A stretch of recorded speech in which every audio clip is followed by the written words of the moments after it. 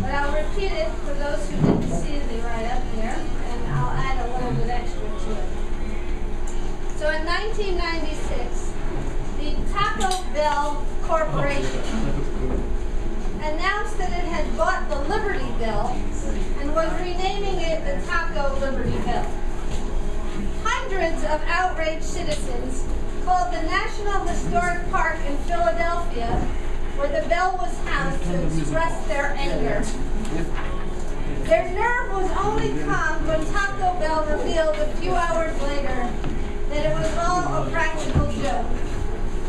But the best line of the day came when White House Press Secretary Mike McCurry was asked about the sale. Thinking on his feet, he responded that the Lincoln Memorial was also sold.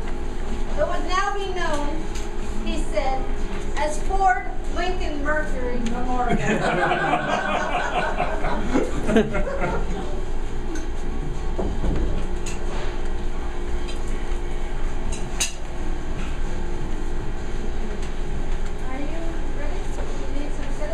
Well, I do, but I mean, if you want to go ahead and introduce me in that way. Okay.